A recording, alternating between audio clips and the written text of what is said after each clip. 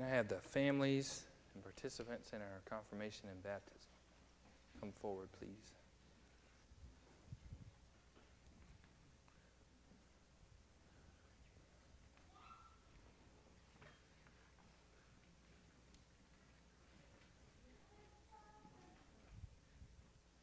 I'll be on this side. Simple note about theology while they're coming forward. I've never had both of these at the same time. Some denominations baptize infants and some denominations baptize adults. They want them to make the decision themselves.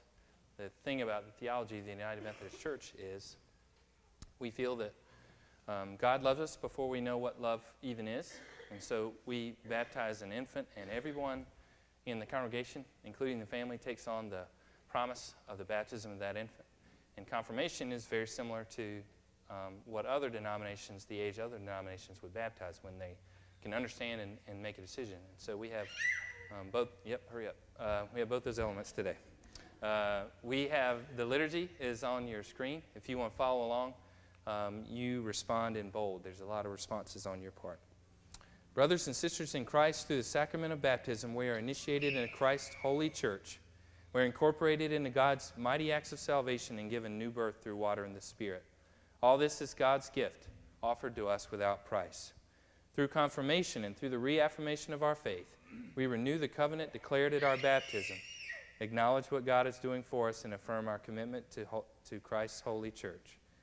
I present Zachary Alexander Hamilton Patterson for baptism, and I present Erin Elizabeth Cockrell, Brittany Marie Harry, and Katherine Jane Steketee for confirmation. On behalf of the church, I ask you, do you renounce the spiritual forces of wickedness, reject the evil powers of this world, and repent of your sin? I do. Do you accept the freedom and power God gives you to resist evil, injustice, and oppression in whatever forms they present themselves? I do. Do you confess Jesus Christ as your Savior, put your whole trust in His grace, and promise to serve Him as your Lord in union with the church which Christ has opened to people of all ages, nations, and races? I do. Will you nurture Zachary in Christ's holy church that by your teaching and example he may be guided to accept God's grace for himself, to profess himself openly, and lead a Christian life? Do you, as Christ's body, the church, reaffirm both your rejection of sin and your commitment to Christ? Will you nurture one another in the Christian faith and life and include these persons now before you in your care? With God's help, we will proclaim the good news and live according to the example of Christ. We will surround these persons with a community of love and forgiveness, that they may grow in their trust of God and be found faithful in their service to others. We will pray for them, that they may be true disciples who walk in the way that leads to life.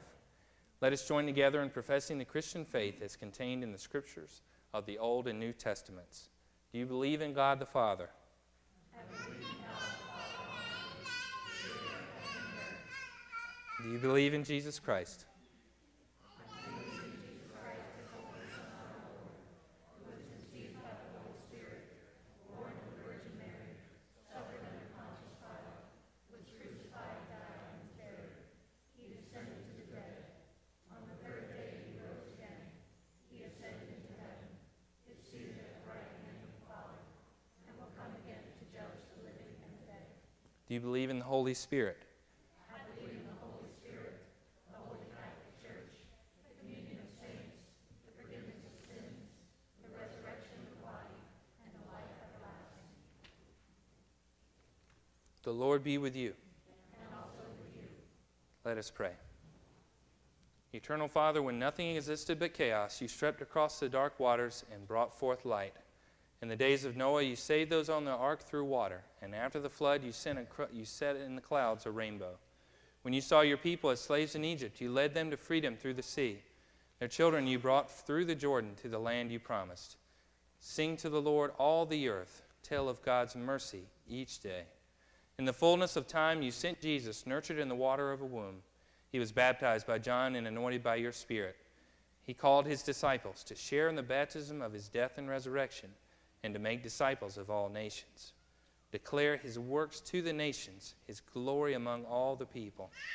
Pour out your Holy Spirit to bless this gift of water and those who receive it, to wash away their sin and clothe them in righteousness throughout their lives, that dying and being raised with Christ, they may share in his final victory.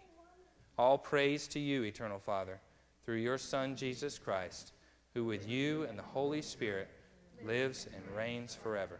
Amen. Could you hold this for me? Could you hold this for me? Yeah, big boy. Nobody wants to see the minister. Okay.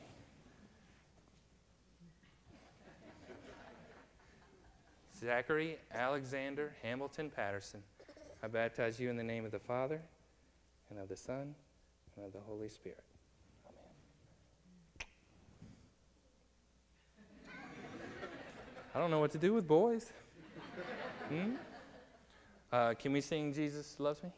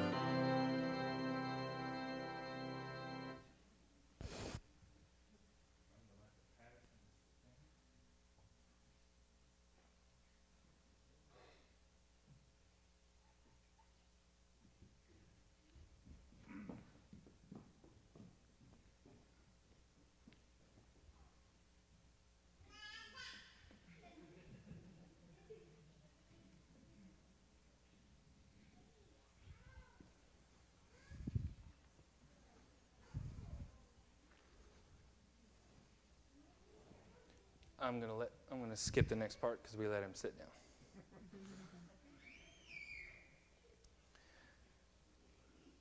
Erin Elizabeth Cockrell, the Holy Spirit work within you, that having been born of the water and the Spirit, you may live as a faithful disciple of Jesus Christ. Amen.